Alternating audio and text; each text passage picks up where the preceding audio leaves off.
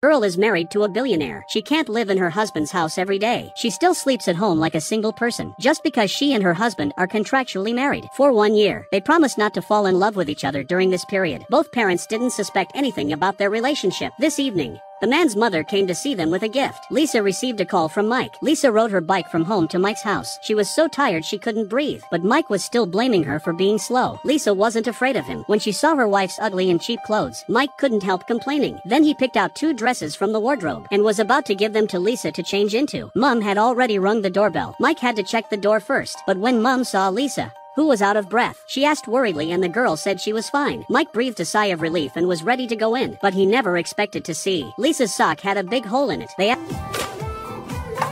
Mom to go in first. Lisa didn't realize that her mother-in-law had come tonight, that she'd come tonight to give them an expensive wedding present. It's a bit heartwarming, but she comes from an ordinary family. She doesn't know the rules of a rich family. Her mother-in-law looked at her for a long time. She thought she should make her a cup of tea, but the way she made the tea was too clumsy. She watched but didn't say anything. Mike couldn't stand it and got up to make his own. Mom was telling him to respect Lisa. Lisa had made the tea herself. Granny politely took a sip. It didn't taste very good, so she offered to let Lisa stay with her for a few days to do some of her favorite things. Mike was afraid that the fake marriage would be exposed. He made excuses for Lisa, saying she didn't have time. Mom ignored him. She just asked Lisa. Lisa was too embarrassed to say no, so she agreed. She just heard her mother-in-law say that in a few days it'll be Michael's 88th birthday. Lisa asked Mike if she wanted to go. Mike said, "You don't even know how to make tea. Don't embarrass me by going." Lisa didn't get angry. She asked Mike, "Does she get paid extra for staying with her mother-in-law?" Mike gritted his teeth again, but he did promise a reward. Lisa was satisfied. The next day at work, she was ready to eat instant noodles as usual, but then her mother-in-law came over. She wouldn't let her eat instant noodles. Instead, she took her to afternoon tea and chatted with her friends, but Lisa didn't speak the language. Her mother-in-law was kind enough to translate for her. The next day she taught her how to make tea. She taught her how to ride a horse, but she messed it all up.